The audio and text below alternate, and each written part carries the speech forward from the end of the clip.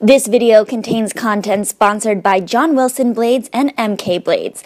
Opinions discussed in this video do not reflect the views of John Wilson or MK.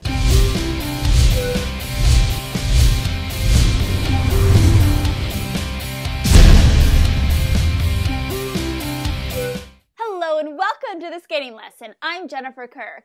And I'm Dave Lees. And we're very excited because we're back in this competitive swing of things. This week we have 4 continents coming up, so we wanted to record a preview show, but pause.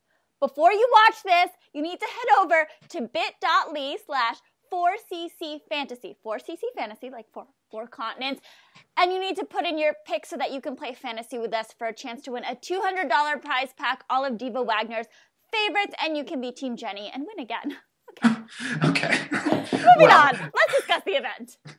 I have to say, I'm pretty excited that the event is coming. We haven't had a competition in a couple of weeks, and I'm ready to go. And you know what I was thinking? Because it's in Asia, and Worlds were in Asia last year. I kind of miss the getting up, like half asleep at 3 a.m., like watching the event. It's like the sleep tweets. And then I wake up 3 hours later and I'm like, what did we tweet? And then I go back and I'm very excited to live watch it with all of you this week. Yeah, I'm ready to go. This is a little nerve-wracking, I feel, about this competition, but I'm ready for it. But I am nervous. Okay, let's discuss, because I was looking through the ladies' event. Let's start with the ladies. I'm not that nervous. I think it's going to come down to Gracie versus Miyahara. Gracie Gold is competing. I am nervous. You don't know how it's going to go. If she does well, this is like the best opportunity for her. This could just like sail her off into Worlds with momentum from Nationals, but it's a risk. We're rolling the dice. Okay, so you think it's paramount that she has a Skate America like performance minus the double, like you need 2 clean programs here, you think, for her? I think she needs to do it. And I think that this is the time. I think that this could be the new Gracie to really get the momentum going. But every competition this year has just been up to down to up to down, that you don't know. And I think if she has a bad one, are we at square one again? Or, does she need to break the cycle? Yeah, we need to break the cycle. So I think that this is really her event, her opportunity. I believe that if she does well, she will beat Miyahara based on the size of her jumps, the power, the speed that she can bring. But Miyahara is very consistent. And Gracie has to know that Miyahara is probably not going to miss at 4 continents. So there's someone to really... Yeah, that's hard when you're up against a competitor who's so consistent. But one thing Gracie does have going for her, pattern 99 blades, just had to put that in there. But I think beyond those two, I mean, medals, the bronze, or let's just say the bronze for sake of our predictions, is pretty wide open. We have Mirai. We also have Hongo. I mean, not her best nationals. We expected her to probably be on the world team. Who do you have for your pick, without revealing your fantasy? Who are some of the women in the mix for that bronze? Elaine Chartrand. I mean, she's somebody who could really be up there. Yeah, Elaine Chartrand, yeah, she's someone I think to look at for that bronze. I think if Mirai can rotate the jumps, she can be up there. I think Elaine has a little bit more probably transitions in her program than Mirai does. I think that's one area where Tom needs to really focus on the points, is the component mark. I think that needs to be kind of his next mission. I think with Mirai, she could lose some points internationally because of just the way the program is structured, but I think that she has a great opportunity to get out there and hopefully do well. Gabby Daleman is injured, won't be there. I have to say, though, this was an opportunity for Paulina, but apparently, she didn't break in her boots. Do you think it's new boots, or do you think it's new program? Did you hear something? Or are we I was just thinking this morning. I'm hoping. I mean, she's been all over Instagram. So she was in... stubborn, though. They're so doing their own thing all the time, so I feel like she didn't want to go. I mean, you know when to start breaking in your skates, and perhaps it was and I don't know, maybe it was a dire situation where she did have to get these skates, but I think if she were to have gone and perhaps won the pewter non-pewter after winning this event last season, which was really a statement, you're probably best that she stayed home with her John Wilson Gold Seal blades. Yeah, I think, I don't think she needed to go to 4 continents. I really don't. I think she needs to prepare for the World Championships, and that's more important. I think it's just the timing. She could have bailed earlier. I mean, it was very last minute. And I don't know who, if they decided to announce it late and Karen Chen has known all along. I'd be very curious, to know at what point she knew that she wasn't going to have her boots broken in on time. I imagine that Karen has known for Yes. some days. That I don't think that Karen was just like, hey, hopping on a plane this weekend to Asia. But I think it was just the timing of the announcement that was so funny. I don't think that many of these skaters, I think it's a great opportunity for skaters, but for someone like Paulina, I think there's more work to do at home. I don't think that competing is the I think it's just the prize money is nice. Yeah.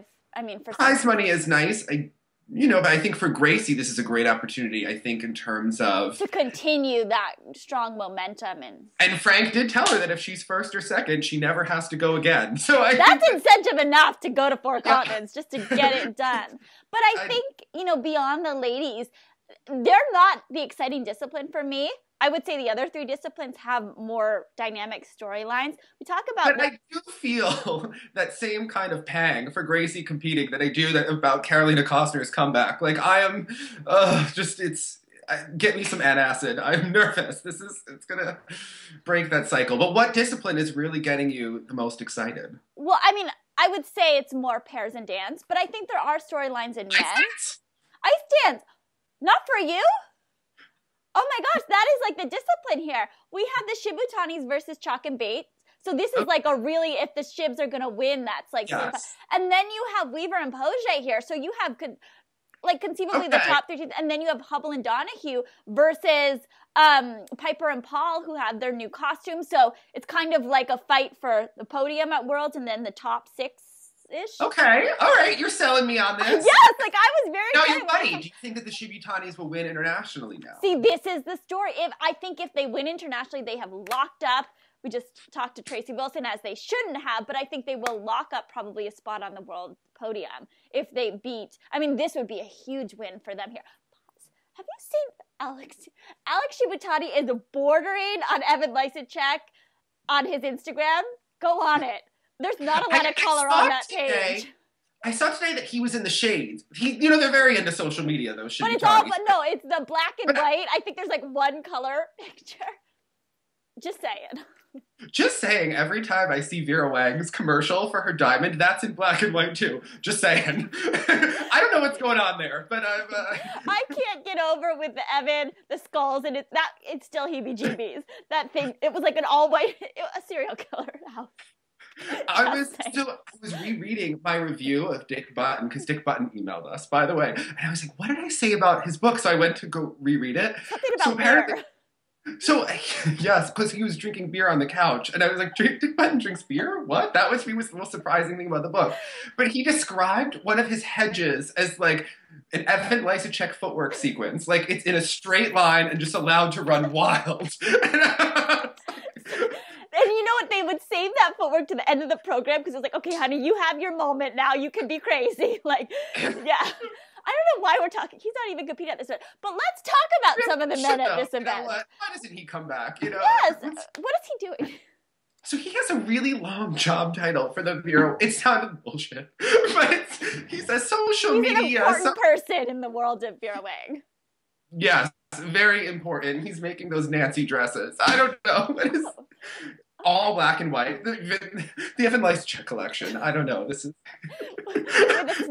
Okay, let's just discuss, though, the men here. Patrick Chan has to do another great short program. He needs to do both his triple axels in his long program. Shoma Uno, surprise winner, do we think? What's going on there? Well, you also have Dennis Ten. And how's Dennis going to do with his new program in Prokofiev's Romeo and Juliet? Excited to see that. I mean, this was Dennis Ten's moment last year. To really turn it around. And then I think in the men, we have Jin Bin. Jin, yeah. Chinese boy with Jin, clots. oh, yeah. And then we have, I think, Max, because I was doing this here. He really needs to win a pewter. I think if he wants a fight at the top 6 at Worlds, he needs to beat a Jin. He needs to beat some of these men, maybe a Mura. Like, he has to be up there close to the podium. I think heading into Worlds, 2 good skates here are paramount for him. Yeah, I'm really going to focus on how the components are judged, because the way I look at it is that you have 3 really balanced skaters that are fighting for the title with Shoma Uno, Patrick Chan, and Dennis Ten. And if they skate well, I'm going to struggle with the components that Jin gets. I know he's doing 4 quads in the free, and he was pretty successful at the Chinese national games, but the skating is just not there, and neither are the programs. And to me, how is that going to stack up? Because for Worlds, I'm like, are we all just going to attempt all quads, get the points, and place higher than we should pause? Yeah. Adam Rappon's doing 2 quads at Worlds. 2 different quads. What do we think about this? I mean, talking about quads. Has he ever rotated one? Yeah, that's what we were talking about. Has he ever? Let us know. This is maybe a trivia question. I think perhaps at like a Nebelhorn or Finlandia last season, he may have done the quad toe and missed the triple axel in a short program. And it was clean? I don't know. Tell us. Somebody out there knows this. So, all right. Anyway, I digress. I mean, I understand what you're Adam saying. try different quads. I've seen him like train at quad toe. I remember once at Liberty, he was doing it in the monitoring, and it was about as rotated as his quad lutz. His quad lutz in training looks better than when we saw it at competition at nationals. Yeah, it was good in September when we saw it. It didn't look as good at nationals when we saw it, but there's the pressure and the, of competition there. He's attempted a quad sal before, but I don't know if you can just like throw quads in at the last moment. And I know Raphael is aggressive. Well, it was interesting because he was so adamant. He basically dominated, and understandably, he won the event. That press conference, after the long program, and his story, and he was sticking to it, was you don't need to do all these quads. There's so many more aspects of the sport that really need attention, and he was capitalizing on that. So I was shocked when I heard that he was going to do quads. But good, if he can do it. If he can do it, good. But it is a risk in the sense that he is so consistent, and he banks on that consistency to get the points. If he doesn't go for it, he is really getting buried at the World Championships with all the quads that the other men are doing. But if you go for the quads and miss and under-rotate, you can really kind of lose a lot of points. Yeah. I don't know. It's going to be interesting to watch that, but we won't see him. And this would be a great chance for him to test to try it out. I don't know. But I do like what Tracy said about having 5 weeks before Worlds to really train and get ready. If you go to 4 continents, you don't have that. And I think that is a risk of going. So that's, one of the things that you have to weigh here. But I think for Adam, he can have 5 weeks to put those quads in that we haven't seen before to add all of them in. But I'm curious what's going to happen with that. We're getting up to go to that practice. Look, every practice at Worlds, we are there, honey, because I want to see what he is going to do. I'm very excited for that. But, we have Ross Minor here, who's going to be, and Grant. So it's going to be interesting to see how they stack. I think it's really, my focus is just on Chan. I think he has to do 2 really strong performances, a better long program that he did at Nationals, if he wants to have any talk of top 2 in the world, be in that medal mix. So that's kind of where I'm focused on him and his MK Phantom Blades this week. Yeah, I'm also focused on Dennis 10. For me personally, you love his skating, yeah. I do love his skating, but he had kind of a dark vibe at the beginning of this season. Then it looked like he turned it around at a Senior B in about December. So I think you never know what to expect from Dennis 10. He liked my profile photo. Oh, he did? Yeah. Oh, yes. Okay. Oh, the one with the heart and the... No, that was my Valentine photo. My profile photo is just like... It was a photo. Oh, yeah. I was like, oh, no. Yeah. Did you see the little heart that says love you on it? And you know that they made those little hearts, they say weird things now. They say like LOL, ROFL or whatever. Like, I don't know if I BRB. like that. I don't like that. I like the classic, like Be Mine. Be Mine. Yeah. Yeah.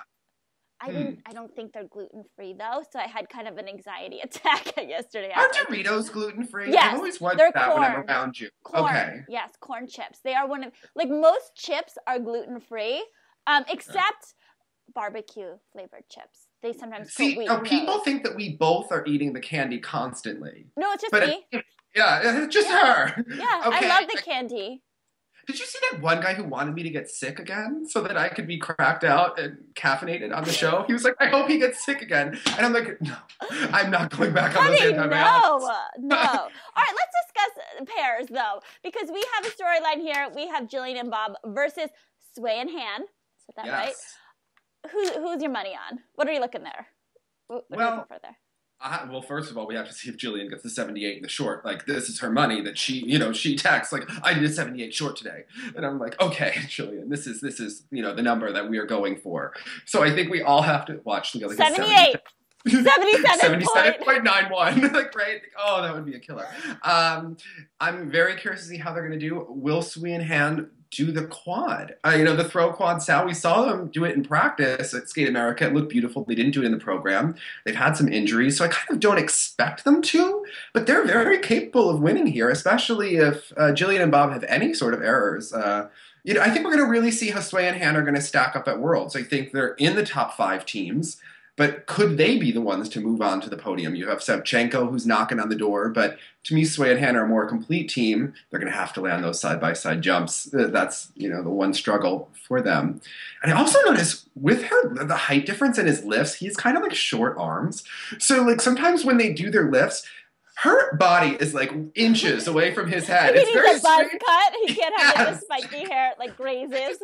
Just notice on one of their, I was like, whoa, that's a bad angle. But yeah, I'm very curious to see that matchup. I think we haven't seen them a lot this season, so I'm excited to see them out there. This is kind of their time to start to make that splash. I'm also excited for the Americans. We have Marissa and Mervin, but then you have the matchup again of Tara and Danny, because I think if they beat Alexa and Chris here, sign, seal, delivered. I mean, that's a big move for them, and they're always so well trained. I want to see their short program again. And then you have kind of the Marissa and Mervin versus the Luba and Dylan. Some of the other Chinese teams, you have your team in the light blue are competing here. So I think that podium is going to be interesting. Yeah, Alexa and Chris against Tara and Danny is going to be quite the matchup. I think Alexa is going to be hungry. And I think a weight has been lifted now that they didn't win nationals. I think it was probably a really good thing because unlike their press statements, I do believe that they were very concerned before nationals, and I think now they can just be aggressive. I think the worst has happened. And they lived through it, yeah. And you live through it, and you skate another day. So I'll be really curious to see what happens. Will Chris land the jumps? That's what I think we're watching. And I believe that Tara and Danny are going to skate well. I expect them to skate well. It's always hard because 4 continents, you don't have that much time to get up, but they have had a little bit more time than usual to get ready for 4 continents. So if there were ever a team that's well trained, it's the 2 of them. Listen, Mr. Peterson is intense. He's at the Youth Olympics. He's not there. Amanda Avora is there. But is Amanda Avora the secret to them doing well? Because they're like inseparable, Amanda. And I know this other girl came up to me at nationals and claimed that she was Mr. Peterson's wife. Her name was Carrie. And I'm like, honey, it's Amanda Avora. Like, what are you talking about?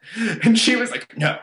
And then Jim Peterson referred to her as his Amy Schumer. So he was like, I was like, okay, these are important people we need to know from Team Florida. So, yes, yeah, and watching them this week, excited to see him again. And the kiss and cry always looks so good. But before we wrap things up, Ice Dance. He should send me a birthday present. Oh, okay. Just putting that in there? Putting it out into the universe. Absolutely. I have a big birthday coming up, Jenny. We know that it's coming soon. So yeah, Ice Dance, I think that Weaver and Poge will win, but I kind of think the Shibutanis are going to get the silver. And I think they're riding that momentum, and I think that now that the judges actually dared to do it, more judges will. I think that they opened the door. It had to just happen. Like it's been, now it's like free reign. They're national champions, and I expect them to come out ahead of Chalk and Bates this season. And for the next 2 competitions, I think it will happen. Well, how about you? I agree. I think the Shibutanis, I think they've just been consistently riding this wave of doing very good. They stuck with their material. And I think Chalk and Bates perhaps, I think they'll skate very well. It will be close, but I give the edge to the Shibutanis at this point. But you can put all of your predictions at bit.ly/4ccfantasy. Let us know what you think. Tweet at us after you do your picks. Let us know, are you Team Jenny or Team Dave? Now, Dave, what is your #MK moment prediction for the event? What are you looking forward to the most? Well, my MK moment of the week is not from this. It's from Art on Ice. Okay, but tell me that. My #MK moment is Plashenko doing his running in place to the Jacksons as they're singing. Jenny, Haley needs to send us to Art on Ice next year. MK needs to sponsor us to go because Art on Ice had Jessie J singing with I Lydiel saw that. performing. Yes.